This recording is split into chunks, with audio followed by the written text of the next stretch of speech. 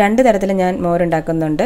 ഒന്ന് നമ്മൾ കാച്ചിയെടുത്ത മോരും, ഒന്ന് കാച്ചാതെ വെറുതെ കടുക് പൊട്ടിച്ചെടുക്കുന്ന മോരും. അപ്പോൾ നമുക്കത് എങ്ങനെയാണ് തയ്യാറാക്കുന്നത് നോക്കാം. ഞാൻ ചീനിച്ചട്ടി ചൂടാക്കാൻ വെച്ചിട്ടുണ്ട്. ഇനി അതിലേക്ക് നമുക്ക് അല്പം വെളിച്ചെണ്ണ ഒഴിച്ചു കൊടുക്കാം. അല്പം മതി.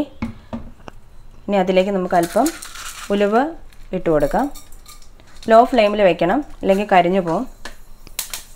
പൊട്ടി വരുമ്പോഴത്തേനും നമുക്ക് കടുക് ഇട്ട് കൊടുക്കാം. ഒരല്പം ചെറിയുള്ളി, ഒരു ചെറിയുള്ളി മതി.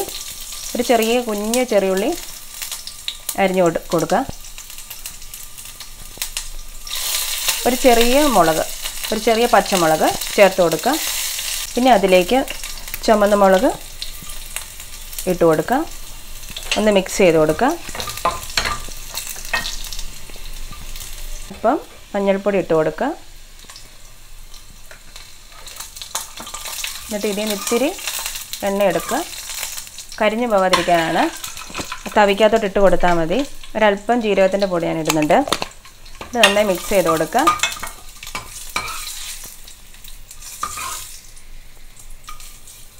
ഇപ്പോൾ നന്നായി ചൂടായിട്ടുണ്ട്. ഇനി ഇതിലേക്ക് ഞാൻ ഈ മോരൊഴിച്ച് കൊടുക്കുകയാണ്. നന്നായി മിക്സ് ചെയ്ത് കൊടുക്കണം. ഈ മോര് ഞാനിതിവിടെ ഉറയൊഴിച്ച് ഉണ്ടാക്കിയെടുത്ത മോരാണ്. അത് മോര് നമ്മൾ തൈര് ആക്കി വയ്ക്കുമ്പോൾ അതിലേക്ക് അല്പം കറിവേപ്പില ഇട്ട് കൊടുക്കുക.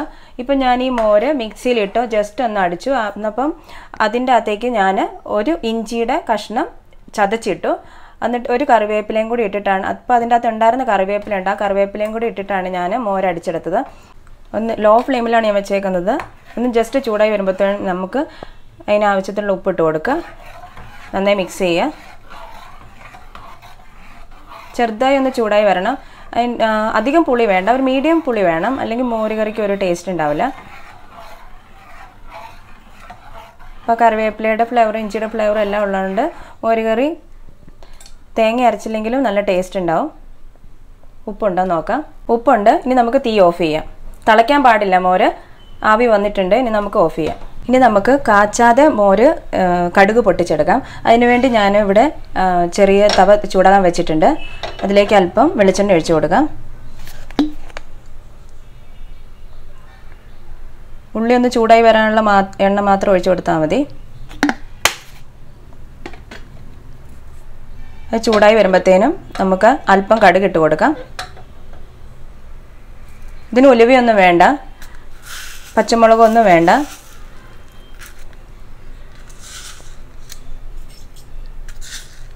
ഇത്രയും മതി. അതിട്ട് കൊടുക്കാം. കടുക് പൊട്ടി വരുമ്പോഴത്തേനും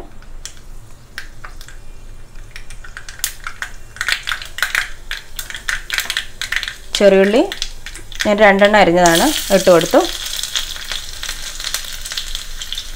ഇനി അതിലേക്ക് നമുക്ക് ഈ മുളക് ഇട്ട് കൊടുക്കാം. ഇപ്പം കറിവേപ്പില ഇട്ട് കൊടുക്കാം. ഇതിന് മഞ്ഞൾപ്പൊടി ചേർക്കില്ല ഞാൻ.